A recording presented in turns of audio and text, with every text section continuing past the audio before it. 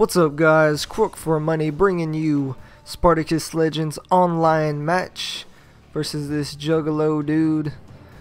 I thought I'd just bring up some Spartacus Legends because it's a pretty fun game. I know that Sakuraba1982 plays it. This is some online gameplay, legend versus legend. You get legends after beating the game or beating certain sections of the game or whatever. You beat the legend, you get a legend, and then all of a sudden you get like legends that you can keep and upgrade them and stuff. It's pretty much useless even playing this game online.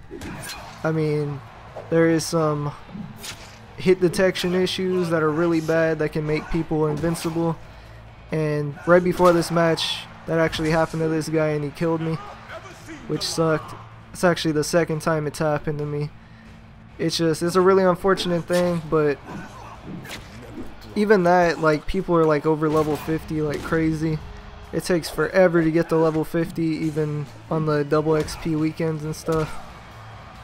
And yeah, pretty much all I can say is you kind of get lucky with the people you get when you play online.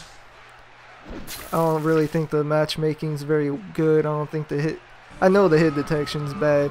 Sometimes it's laggy. I mean, it's not really fun online. It is sometimes, but I would recommend you be level 50 if you even think about playing online, because I'm at like level 35 or something. It costs me like 20,000 to revive a dead person and stuff. It's crazy. Like, you only get like 10,000 or like 8,000 per win, so it's pretty unfortunate. Right here I get the Mark of Achilles, which is actually a rare perk in the game.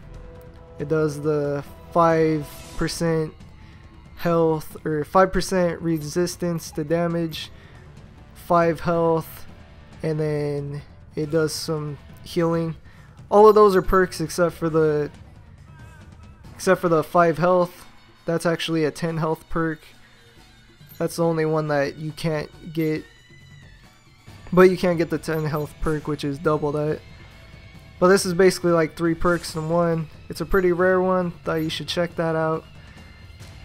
I'll leave a list of all the perks in the wiki and all that, because there are some rare perks that I haven't even got. This is the rarest perk I got. This is only the second time I got it.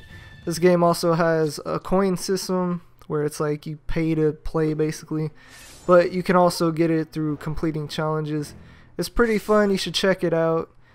Give it a try. It's free. Xbox 360, PS3. Peace. I'm out.